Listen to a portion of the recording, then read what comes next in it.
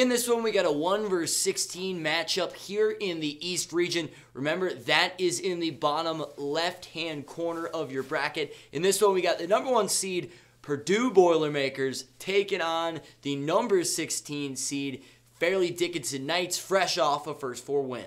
First of all, for Purdue, what a season it's been for the Boilermakers. 29-5 overall. This team ranked in the top 5 for the majority of the season. They end up winning the Big Ten regular season title and the Big Ten championship after defeating Penn State in the Big Ten title game. This team incredibly balanced overall, especially on the offensive end. They are 9th in the nation in offensive efficiency. They move the ball terrifically well. They've got a really good assist rate. I love that about Purdue. Also, defensively, they're really solid as well. 23rd in the nation in defensive efficiency. The thing I love most about Purdue is they put teams on the free throw line at the lowest rate in the country. This means that they defend without fouling. I love that. That's a great characteristic to have in March. The two guys I'm looking out for on this Purdue Boilermakers squad is their freshman guard duo of Fletcher Lawyer and Braden Smith.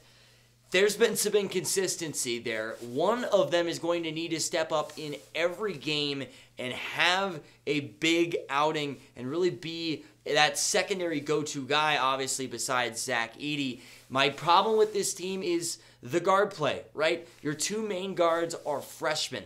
And again, they've been inconsistent.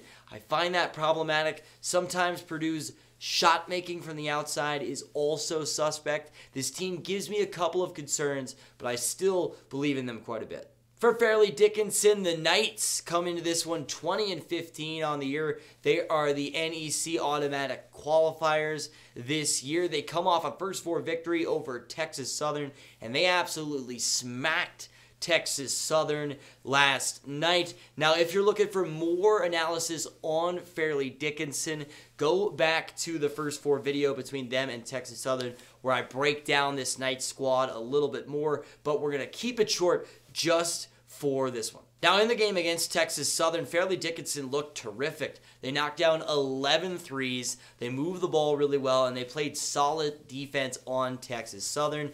Now, Texas Southern went 1 of 17 from 3. I don't think Purdue is going to do that against this squad. However, a solid defensive outing for Fairleigh Dickinson. Ainsley Almanor, a big game for the Knights. He had 23 points in this one.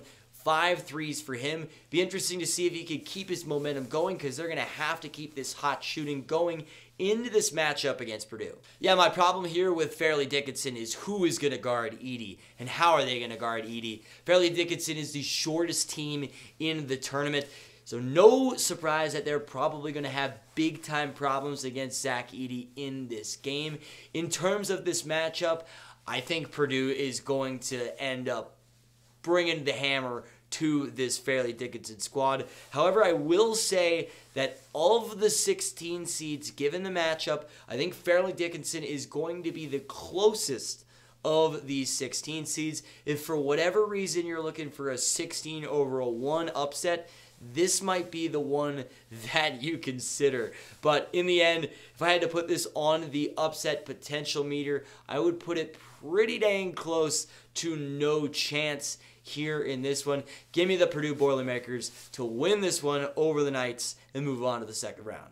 Do you want to win your March Madness bracket pool? Do you want to not only beat your friends, but humiliate them? If that sounds good to you, subscribe down below because we are previewing all 36 first-round games of the NCAA tournament and give you the info you need to crush your friends and dominate your bracket pool.